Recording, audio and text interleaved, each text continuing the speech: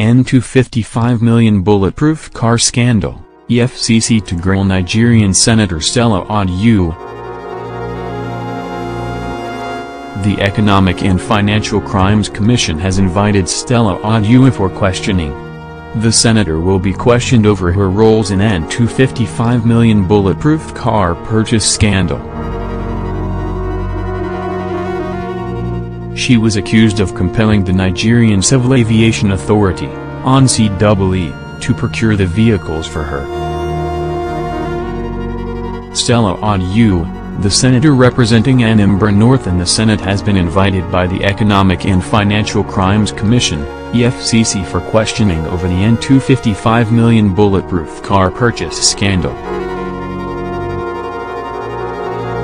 The former Minister of Aviation under President Goodluck Jonathan would be grilled about her role in the controversial purchase of bulletproof cars.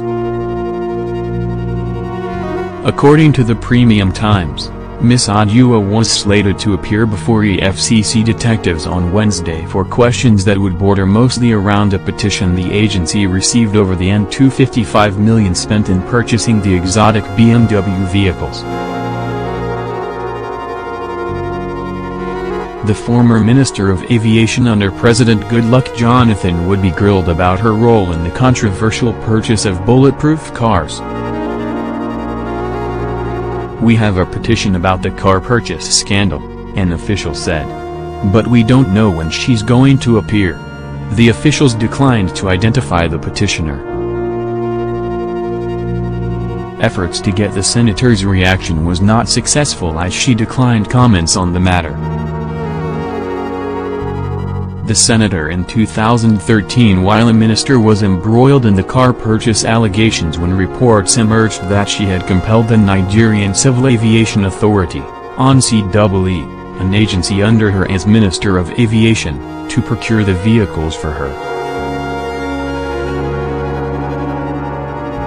Nigerian also reported that the Economic and Financial Crimes Commission, Efcc, probed the controversial arms probe deal. Former Chief of Army Staff, COS, Lieutenant General Kenneth Minima visited the Efcc office recently to answer questions. Efcc say most of the procurement processes did not follow the public procurement law.